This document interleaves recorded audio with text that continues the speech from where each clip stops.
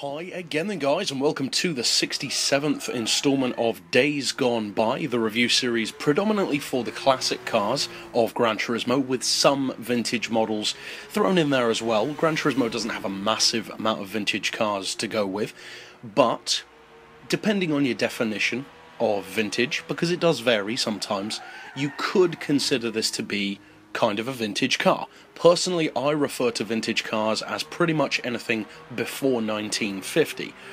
That's not necessarily everyone's opinion of vintage. That may not even be the official term of vintage or the official definition, but that's what I mean when I say vintage car. And once you get before, say, 1920, then you're talking antique. Now, this car falls very late in the vintage game, 1949, so it barely falls under that category for me, and it is a car which almost slipped between the cracks, because I thought that I'd already reviewed this car.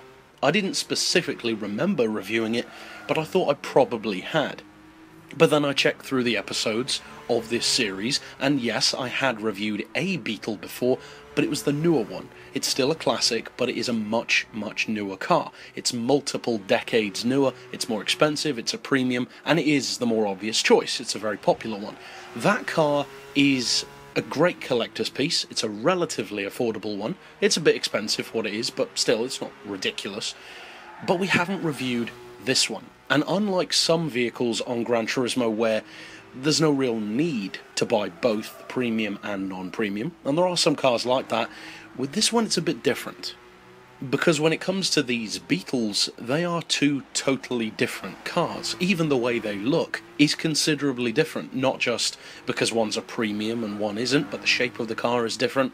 The rear window is a very noticeable difference for this particular Beetle. It's got that split rear window instead of the one piece that the Beetles which came after it had. Personally, I actually really like the look of this version. And although it's unfortunate that it's not a premium, I think I actually prefer this car of the two. The newer one is definitely better quality in terms of the graphics, the interior, the tuning options, but I prefer this car purely from the collector's point of view. Now, what do you actually get from this version of the Beetle? Because for those who maybe don't have massive funds, but want to still collect classics, for instance, is there really any need to buy both versions?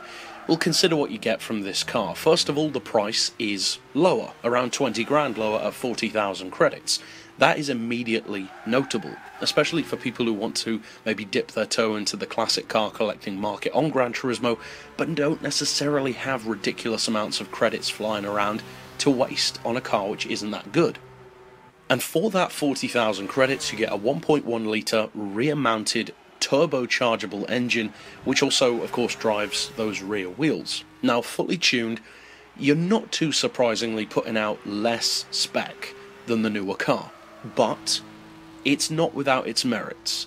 This car is lighter. It weighs only 640 kilos, and when you combine that weight, which is pretty good, with 135 horsepower peak and an even more impressive 199 pound-feet of torque, and it's actually not a bad overall package, especially for a car of its age. It has very few natural rivals on the game if you're talking about it from an age point of view. Most of this car's rivals tend to be at least a couple of decades newer, even if you're comparing it to its direct rival, the newer Beetle.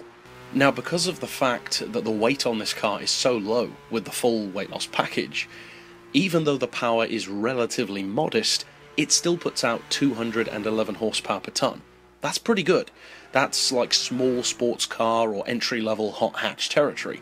That is not bad at all. And even the PP level on this car in fully tuned form, which doesn't have bad numbers, they're not great, but they're not bad, is only 443. So you could quite easily have this car at, say, a 425 or even a 400 PP racing vehicle for seasonal events, online stuff, maybe even some stuff in career mode, and it definitely has the potential to be pretty good at that. So the question, of course, is, can it transfer its potential, what potential it has, that is on paper, into usable performance on a track and potentially win you some races Or is this one of those classics which is more of a collector's piece? There are definitely some cars like that.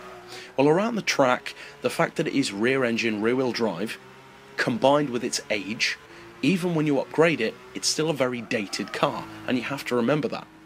You can't go into driving something like this and expect it to handle like a car from the 1970s or the 1980s, because although they're both classics or vintage in the broad sense, they are so different. The tech between those decades changed so much, and even though it's just a game, you can kind of feel the difference. This car feels more primitive in comparison even with the upgrades. The handling is a little bit duller, it doesn't have quite as much feel, it's not as sharp even as the other classic Beetle, which in comparison feels kind of like a little race car. This car feels much more like a high-end cruiser when you fully tune it, that low and slow style of vehicle. Personally, I subscribe to that. I love that kind of driving. Stuff like the Nissan Pao, I drive that a lot. This one is more so, I would say, inclined towards that kind of culture than being a race winner.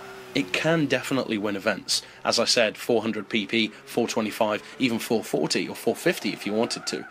But predominantly it's a car which I would recommend to people who like the Beetle anyway, and who just want a really old car for the sake of just cruising in. Because it has performance, but it's just not about that. The newer Beetle isn't really about performance either, but the upgrades that you can do to it, even just the visual upgrades, make it feel very much like it's ready to go, it's ready to have fun, it's ready to go fast. This one just doesn't have that kind of image. Now through the corners, you have to set up your diff quite specifically, but once you do, it's definitely a great cornering machine. It can fly through twisty tracks such as city circuits like here at Monaco. So overall, if you fancy having more of a collector's piece than a race day special, you should check out this car. But that's it overall for this particular pick. I'll see you guys next time, and as always, thanks for watching.